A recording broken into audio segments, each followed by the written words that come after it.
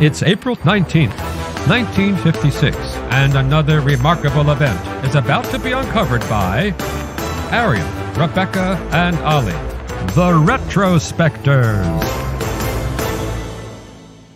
Before there was Meghan Markle, there was another movie star who became a real-life princess, and she was a much bigger movie star, frankly, but, you know, less significant princess. So 6 of one, half dozen of the other. I speak, of course, of Grace Kelly, who became Her Serene Highness Princess Grace of Monaco today in history in 1956, when she married Prince Rainier III. Yeah, she was obviously one of the most beautiful stars of the era, and he looked a bit like the dad from Mary Poppins. But he was charming, he was cultured, and he was the visionary of modern Monaco. At the time, it was kind of a sleepy, louche casino resort for Europe's wealthy elite. He came up with the idea of it as being a tax haven as well.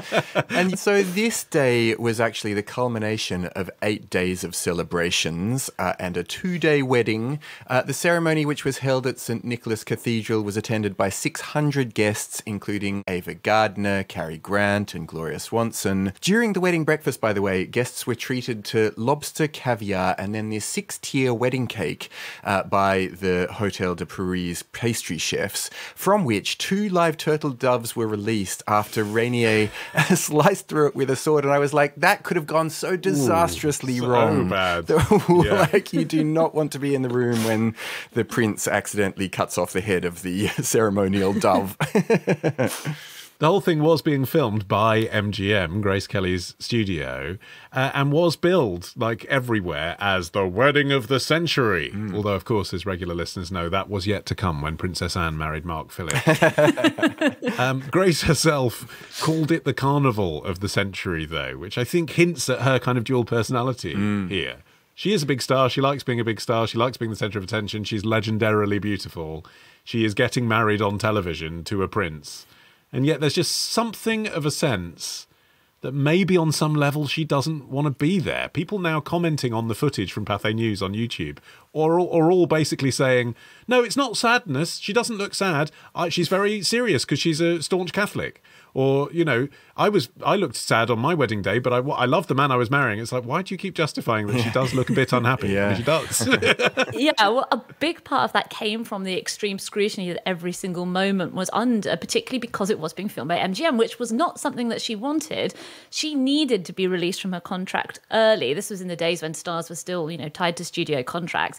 And it had been made very clear to her, and she had agreed, that she could not juggle her career as a movie star with being a princess. She was going to renounce her movie career. She had already made her last film, High Society, in which you can see her gigantic Cartier diamond engagement ring on her finger in character.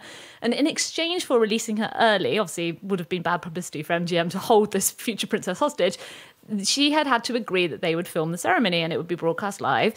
In return as well, they did make her wedding dress. The MGM costume designer Helen Rose worked with 36 seamstresses for 6 weeks on the gown. It is great. When you look at it, it looks fantastic. It's in my top 10 gowns, easy. It would look great on you. It includes 274 meters of lace and 91 meters of silk. I mean, it's a miracle that she could walk in it. I'm thinking, how can one human woman carry like 300 meters worth of material? But I think that's part of why she probably wasn't enjoying herself, as well as all of the scrutiny, as well as all of like the weirdness of how her life must have been set to change from this moment, and she would have known it. But Rainier once told his biographer Geoffrey Robinson, it wasn't fun, and in the middle of the turmoil, Grace kept saying, maybe we should run off to a small chapel somewhere in the mountains and finish getting married there. He said, I wish we had, because there was no way either she or I could really enjoy what was happening, which really does fly in the face of everything you imagine people would want when they think about the idea of maybe marrying into the royal family and enjoying all of the pomp and the ceremony, particularly of the wedding day. Like, it's the wedding day that people are fixated on, not the happily ever after. I think that seems sort of like the domestic bit that's likely to go wrong. Yeah, and actually, when you look at the details of this, you realise that there is more under the surface than there appears. For one thing, they'd already had a civil ceremony, so they were actually married at this point anyway. This was kind of being done for the cameras, really. Also, the relationship underneath it, I mean, there's no suggestion that they didn't at least like each other a lot, but at the same time, Grace Kelly was actually engaged to someone else when she met Prince Rainier, the fashion designer Oleg Cassini. Details. And she met Rainier because she was posing for a magazine cover with him at the Cannes Film Festival in 1955. They were then courting for 2 weeks, despite her being engaged to someone else, and then he popped the question. So you do have to ask, okay, what's going on behind the scenes here? Why are they being set up together on a magazine? Why are they engaged so quickly? Why does she leave this man that she obviously does love to go with this guy that she kind of likes? And it is actually, it seems, the mechanics of monarchy as ever has been the case. Like, it reminds me a little bit of like stuff we've done about the Elizabethan court when you read what was going on. Yeah, I mean, Rainier himself was used goods by this point as well. Prior to meeting Grace, he had been in a long-term relationship with another actress, French film star Giselle Pascal, and they even lived together. The relationship then fell apart, partly due to the pressure of the fact that she was never going to be accepted as an appropriate bride. And then the kind of the icing on the cake was that Rainier had this really odd sister, very eccentric, called Antoinette, who was very determined to get her own son on the throne of Monaco. And she spread all these false rumours that Pascal was infertile, which would have made her ineligible anyway. And actually, 1950s we're talking about here. Yeah. I know. You know, can you produce an heir? Yeah. That's what this is.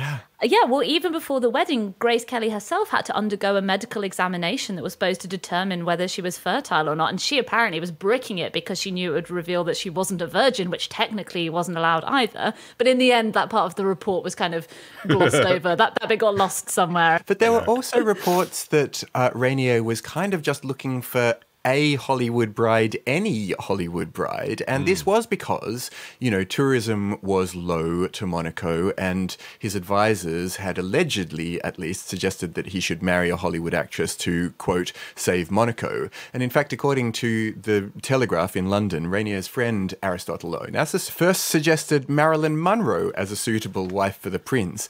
Monroe herself allegedly was convinced that she'd be able to win the prince. She said, give me 2 days alone with him and of course he'll want to marry me. But she just wasn't interested, and so that didn't go ahead. Meanwhile, the speculation is that Grace Kelly may also have been looking for something different, because this was kind of the moment in her career where she'd seen a bunch of the downsides of life in the spotlight. You know, she really had been hounded and mistreated by the press, and after winning an Oscar for The Country Girl, her personal life was just under this constant scrutiny, especially because there were rumours that she was having relationships with her co-stars like Clark Gable and Gary Cooper and so on. And also she was grossly underpaid. So in To Catch a Thief, for example, she was paid just $5,000 while Cary Grant was paid $18,000. And she was paid only $750 a week for Mogambo, while Gable was paid $5,000 per week.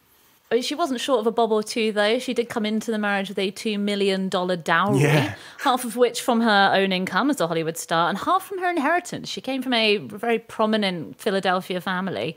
And crucially as well, they were a Catholic family. And she was, well, she's described as a devout Catholic. But I mean, she had a pretty exciting dating history. Apparently one of her conquests was the Shah of Iran. So she obviously had a certain fascination for royal families. Apparently what Onassis had told the prince was, quote, the right bride could do for Monaco's tourism what the coronation of Queen Elizabeth did for Great Britain. This is only 3 years after the coronation, so I wonder if, in a way, I mean, she's an actress, maybe that austere face that she's pulling in the wedding video is a bit like, I'm going to be the queen now, you know, I'm going to channel what we've all just seen. And underneath all of that, the very right of the prince to be the prince at all, because Monaco's independence agreement with France did rule that Monaco would revert to French control if the Grimaldi royal family failed to produce an heir. Wow. So, I mean, you know, stakes are actually quite high. He did seem like, in some ways, a decent husband. He doesn't seem like the worst of people that you could possibly be married to in the, you know, sort of pantheon of princes. And by the time she died, tragically, at the age of 52, when her car fell off a mountain road, he really did seem very, very affected by her death. You know, there was a form of love in this relationship. They did appear to love each other. And in a way, you know, the tragic circumstances of her premature death did cement her as this romantic heroine, you know, in the legacy of Monaco's history. Nowhere is that more captured than in the glamour of this wedding day that did grip the world, you know, 30 million people tuning in. Everyone would have been totally smashed on the cocktail that was made in the couple's honour, the Princess cocktail, which was equal parts bourbon, grenadine and fresh cream. Just the most vomitous possible combination. Stomach pumps are also tax-free in Monte Carlo. Yeah. Tomorrow. He was like, actually, I think I might just turn around and get out of here as soon as I can. Ditch the ads and get a Sunday episode when you join Club Retrospectors. Subscribe now on Apple Podcasts. Part of the Acast Creator Network.